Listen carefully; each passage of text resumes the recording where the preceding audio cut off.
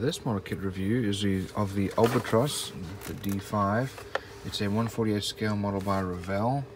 You can see the dimensions, and this is actually Revell of Germany, so it's usually a little bit better quality and has better molding. Here's some details about the actual plane, and no other details. Let's have a look inside.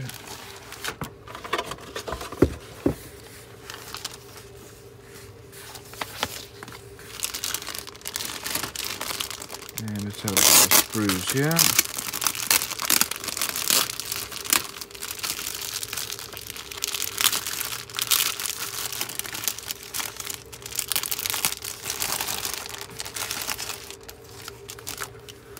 So first of all, looking at the fuselage, we've got some recessed panel lines, fair amount of surface detail.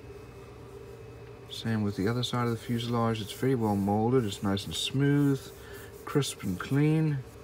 We've got some detail on the inside here, same on the other side. Here we have our stabilizer elevator. We have our lower wing and upper wing, all with some nice detail there. Here's our pilot. It's got a large hole in him. It'll need to get filled. And we have our tail. We have some engine parts, exhaust, propeller. Here's our landing gear. All very well molded. No mold lines or flashing anywhere. Here's our propeller spinner. We do have a wheel. Maybe a little mold line there. Here's the other wheel. And then all the extra parts for the struts and parts in the fuselage. Here are our guns.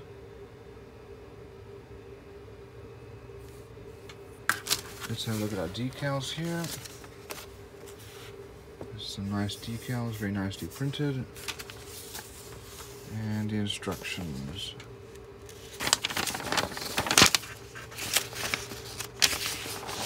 So here are the colors needed. And we have the parts listing over there. So you start off with the cockpit, and that's all put together inside the fuselage. And we have a fair amount of detail there in that cockpit. And the fuselage is finished being assembled with the engine, so the engine parts are put together, and then the fuselage is glued together. We also put on the guns and the exhaust, stabilizer, tail, and the actuators. We put the wings on with the struts.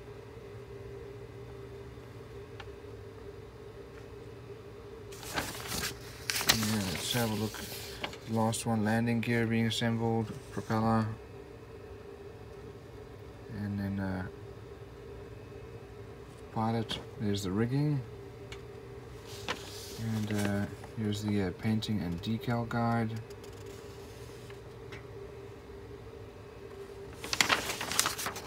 And here's another version.